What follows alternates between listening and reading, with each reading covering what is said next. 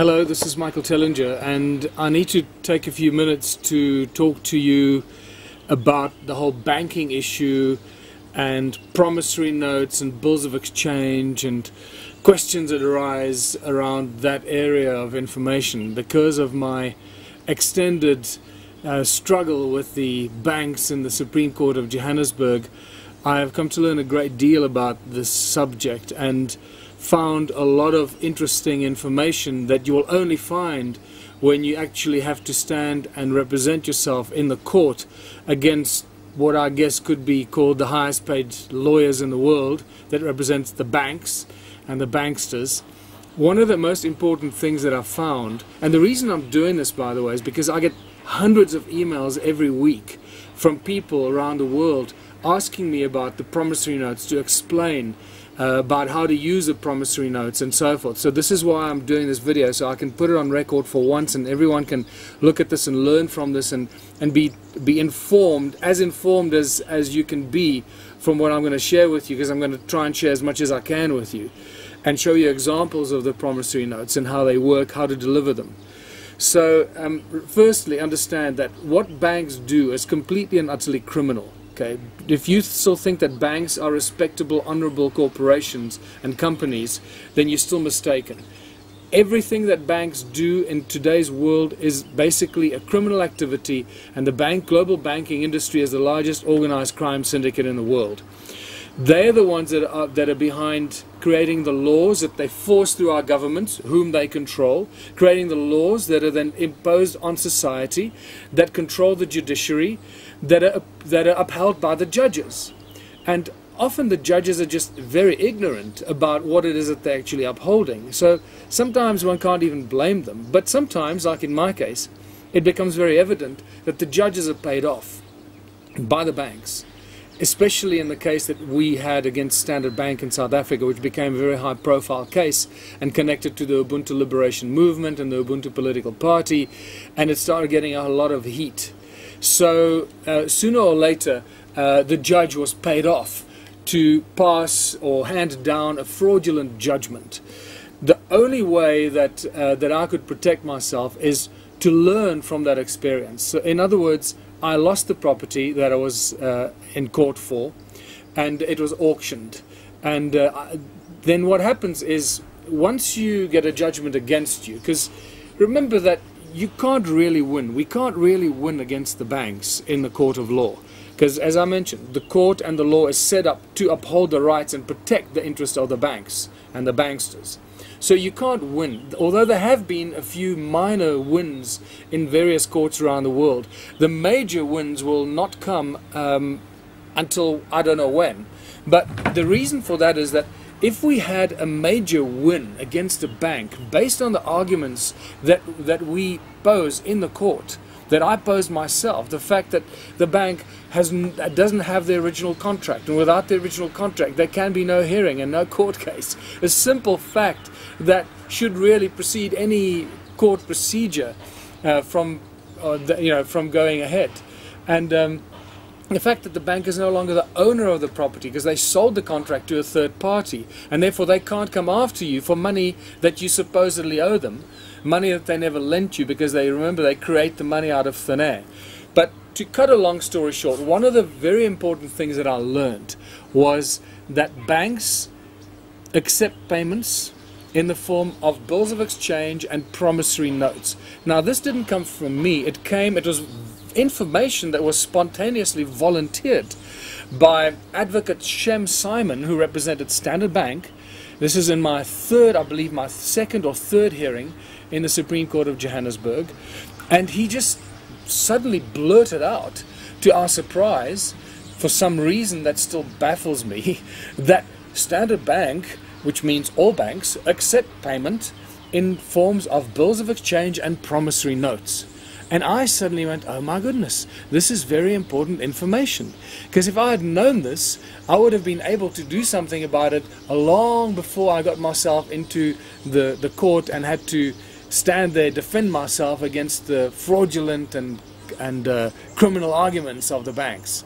So, what I then went and did is I spent quite a lot of time with our legal advisor Raymond Dix, and we looked at the Bills of Exchange Act, the lawful act that guides the financial industry and how money works and how money is created, and guides the entire financial sector of our country, of Britain, of the United States, and so forth. Every country has got their own equivalent of the Bills of Exchange Act. In South Africa, the Bills of Exchange Act comes from the British Bills of Exchange Act, which I believe is from 1822 or 1882, I think it was. And ours is just a slight bastardization of that British Bills of Exchange Act, slanted towards the needs of the people of South Africa, or the needs of the banks that govern and control the people in South Africa. So we created what we now use as a standard promissory note. And here's a basic example of it. We created a very nice, fancy looking promissory note. Remember that all the bills in your wallet are actually, let's say, £100 or $100. It's a bill. It's a $100 bill, right? So just like, and it's a promissory note. It's supposed to be a promise to pay.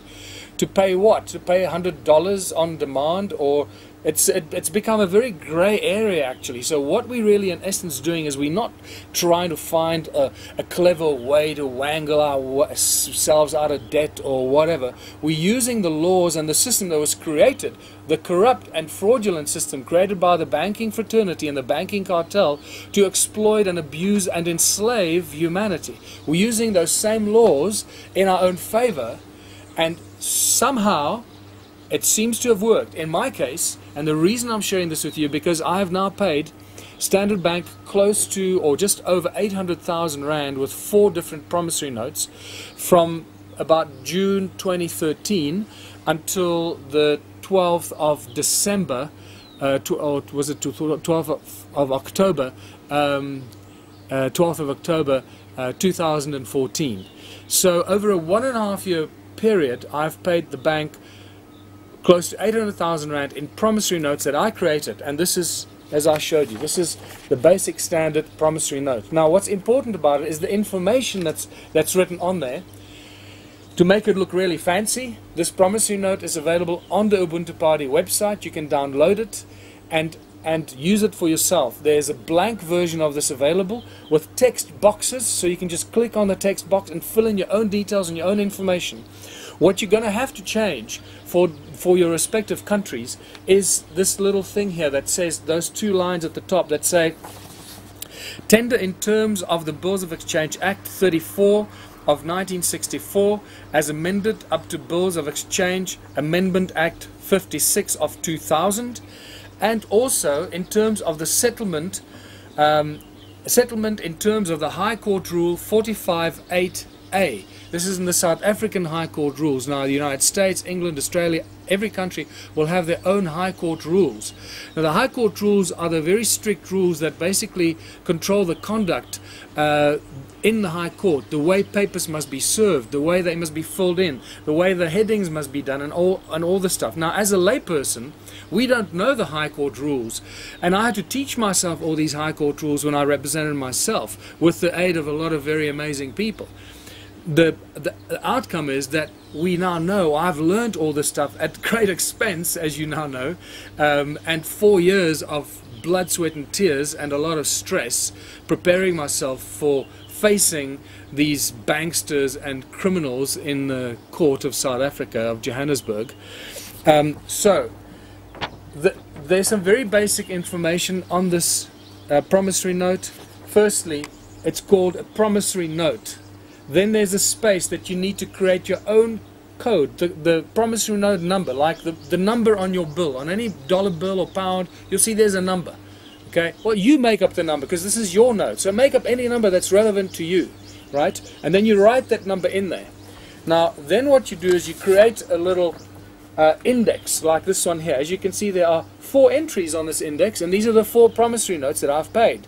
So every promissory note that I pay, I write on this index along with the index number. So I write the date, I write the name of the recipient, and all 4 recipients here are Standard Bank of South Africa, Standard Bank of South Africa, right? And then the note number, and that note number is that number over there, so that you have a record of what you've paid out and what notes you've created, because now you're creating value. Remember, Banks work with negotiable instruments.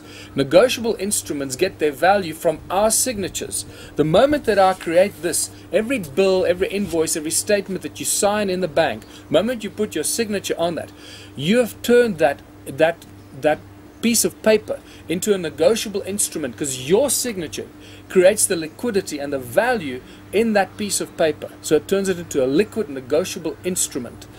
And so this is what we're creating here. This promissory note becomes a liquid negotiable instrument with which the bank can trade. And that therein lies the interesting trick that we've encoded in this promissory note, which I'll explain to you now.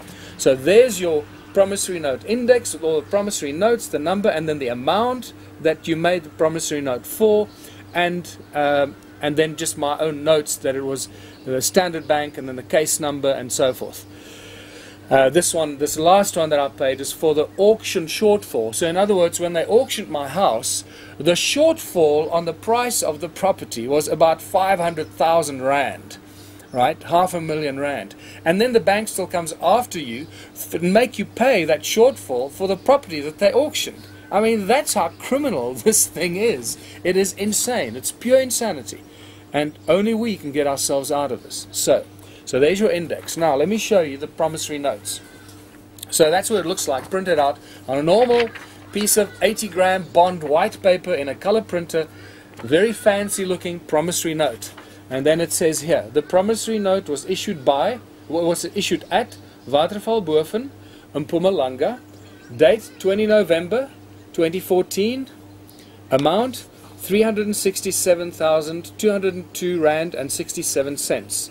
And then you write it out like you would on a normal check, and then it says this certifies that Michael Julius Tellinger, my ID number, hereby promise to pay Standard Bank of South Africa, and then in brackets the holder the full amount specified on the note for value received. It's critical that it says that, for value received, so that there is an exchange of some sort that's supposed to take place here. That's also a protection method for yourself. So you can say if you haven't received any value for this note, then there can be no exchange going on.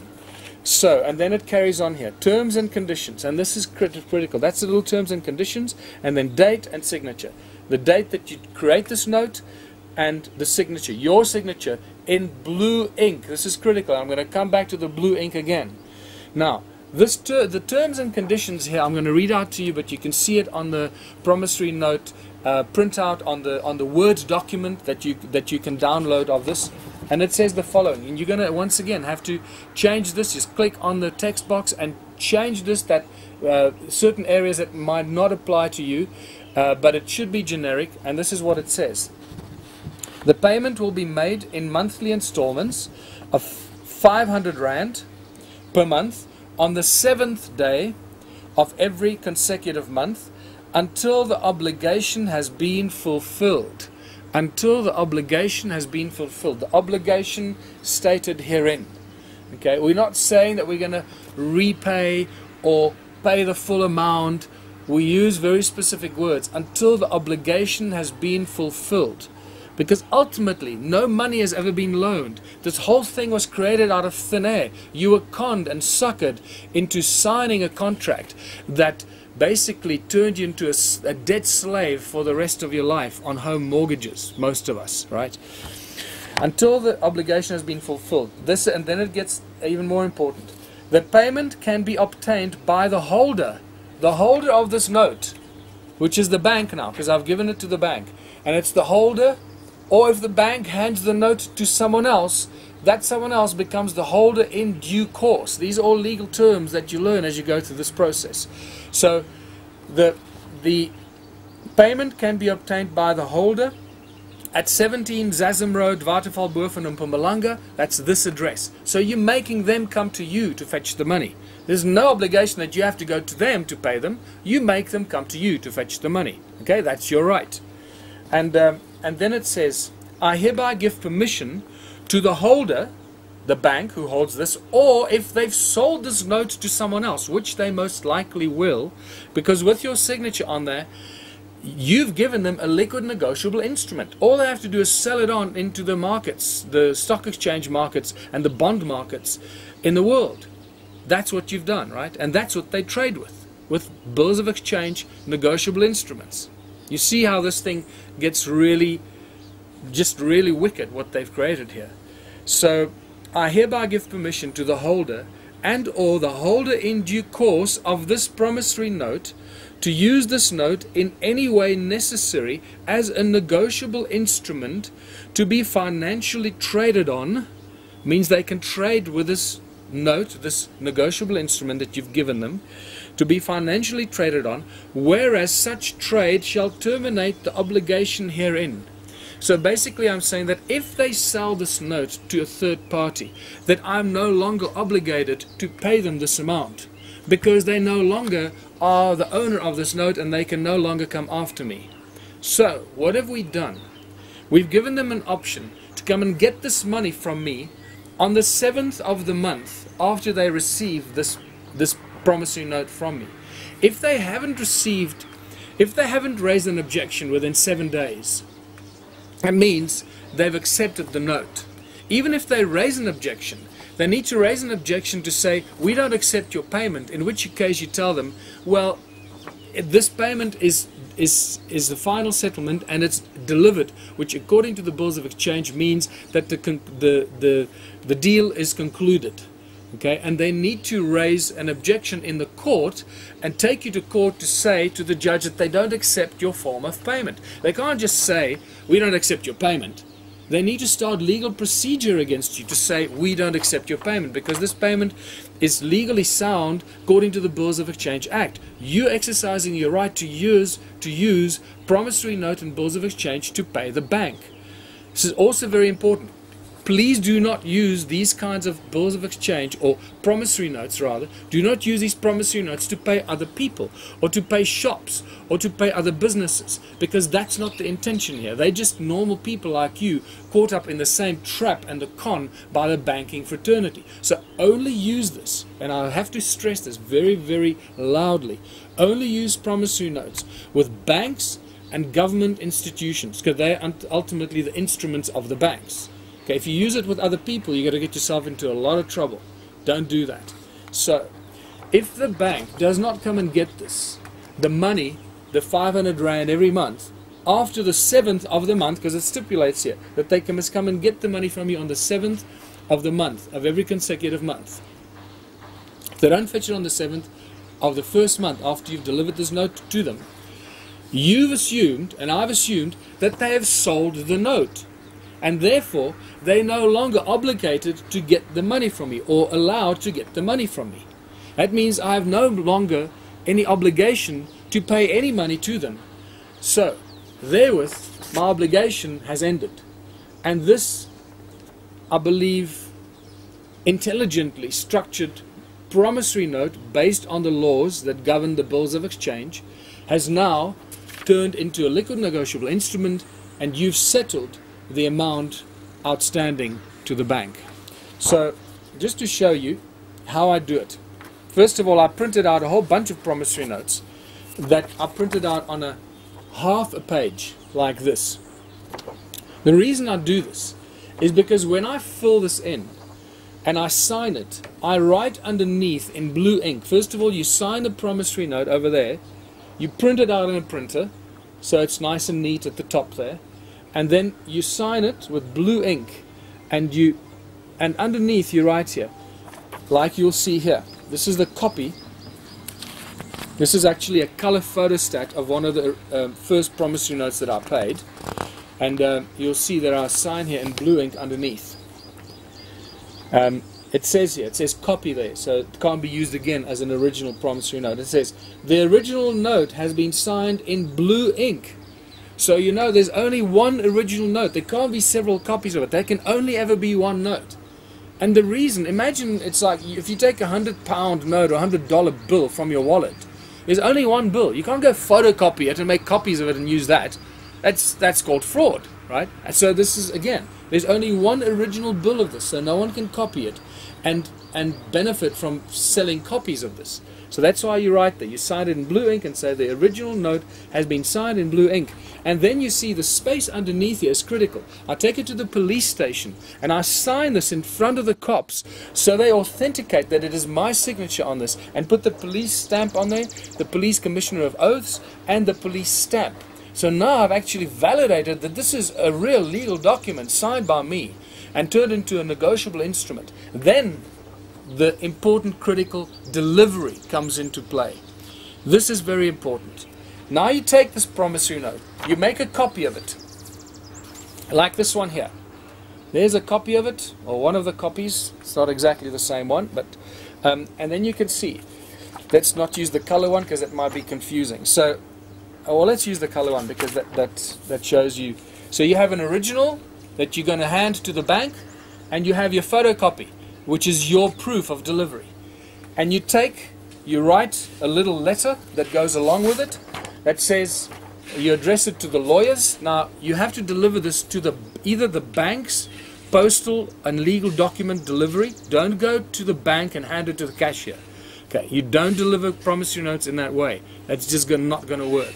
You have to go to the bank head office and go to the post delivery or the legal document delivery office and deliver this to the person that receives legal documents or the post. They will stamp, they have a stamp that they will stamp proof of delivery for you. Right, and this is critical so that you've got these documents stamped, which proves that you've delivered it and they've accepted your notes in their office and their building. So there you can see. This is the letter. This was to Norton Rose, South Africa, the lawyers that represent Standard Bank, 12th of February 2014, and this was one of the promissory notes, and it says, find and close payment and final settlement to your client, Standard Bank, South Africa, regarding bill of costs. Okay, and bill of cost case number, and I put the case number, sincerely, Michael Tellinger, and then you take this with the original promissory note and your copy of the promissory note, and you deliver these three to the bank, postal receiving or the lawyer's legal document delivery office, and you make them stamp all these with proof of delivery. Then you put the attachment, the attached note that you wrote together with the promissory note, put it in an envelope, you seal it, and you give it back to the guy that sits behind the desk, and you sign it. I normally sign it to the chief financial officer, because the chief financial officer will probably have a better idea what to do with this promissory note. And that's how I personally delivered all these promissory notes, bills of exchange, same thing, promissory notes. And just to show you the ones that I delivered, this is for 75,000 Rand on the 9th of June 2013. There you can see the police stamp and the date, and there you can see the receiving stamp, proof of delivery from the lawyer's office for Standard Bank. Okay, 75,000 Rand, 9th of June 2013. This is 82,000 Rand, 82,000 Rand, also on the same day, 9th of June 2013, all stamped. This was the letter that accompanied it, as I stated already, also stamped, proof of delivery, and then this was this was the third one that I delivered to them. This is a color copy of it,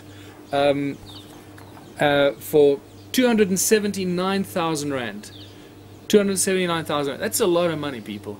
That's like 4-5 times as much as the average South African earns per annum. Okay, and paid and delivered.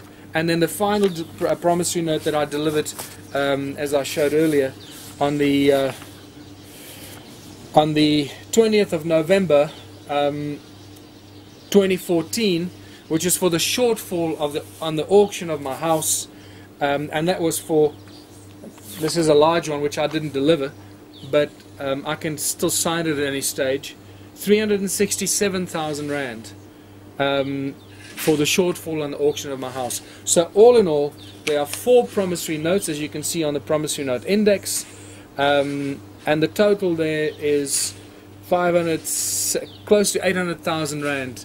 In South Africa, that is an exorbitant amount of money. All these promissory notes have never been contested by the bank or by their lawyers, and as far as I'm concerned, the deal is closed. Any objection right now will have to become a new case, a new action in the court, to present to the judge why they did not accept or do not accept these promissory notes. Unfortunately, more than a year and a half has gone by and they have not raised any objections. So what has happened now is they have now set a precedent. So you can use my case wherever you are in the world, specifically in South Africa. You can use my case and what you see in this video as the precedent of delivering payment to banks and their lawyers and government organizations by means of a personal promissory note that you create in your home to whatever value or money amount you want to make it for. It can be $1 trillion, it can be $5, it doesn't matter. You make the money out of thin air. You create the value in that promissory note out of thin air, just like banks create money out of thin air. So I hope this has cast some light and knowledge on this so that you don't have any confusion about this. Make sure that you follow this step by step and don't use promissory notes to pay people or businesses or companies, because they're just like you, trapped and enslaved in the system. Go out there and be intelligent about this, and only use it if you really need to, and understand that it's your right, and you're now using the legal system and the laws and the bills of exchange in your own favor. Until now they've been used against us to enslave us and the rest of humanity on this planet. Till next time, have a good day.